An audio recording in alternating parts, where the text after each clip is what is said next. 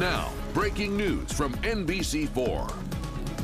4 people being treated, including 2 in critical condition after a school bus crash in the South London neighborhood. This happened just before 4 o'clock at the intersection of Clinton Street and Hamilton Avenue. Police say 2 people were taken to OSU Wexner Medical Center in critical condition. 1 person was taken to Grant Medical Center. Their condition is not known. A 4th person was taken to Nationwide Children's Hospital, listed as stable. Police have not released details on what led up to this crash, but of course, we are going to stay on it. Be sure to stay with NBC4 for updates on this developing story.